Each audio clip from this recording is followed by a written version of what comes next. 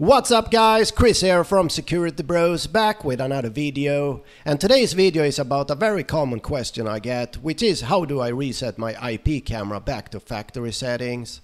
So most IP cameras have a physical reset button located somewhere on the camera that needs to be held down for a few seconds until the camera boots up. Now keep in mind every brand is different, so how many seconds you need to hold down the button for, or if you need to turn on the camera while holding down the reset button is different depending on brand.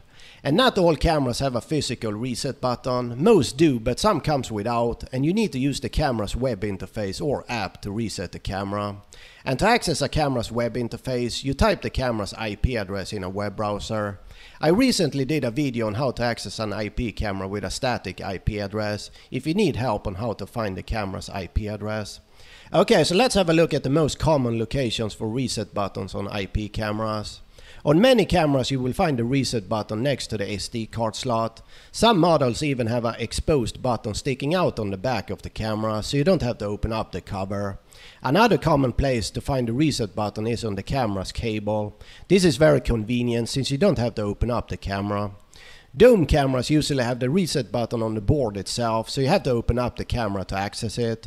It's a bit more work involved and you might have to look around a little on the board until you find it.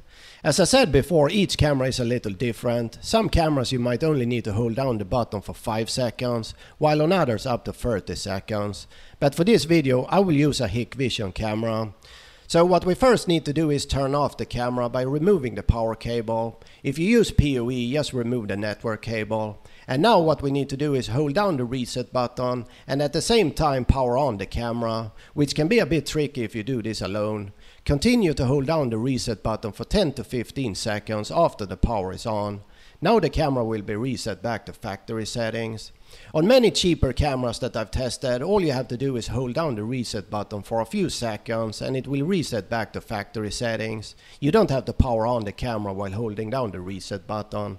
Alright guys, that's all I had for this short tutorial. If you want to see more videos like this, don't forget to like and subscribe, and I see you in the next one.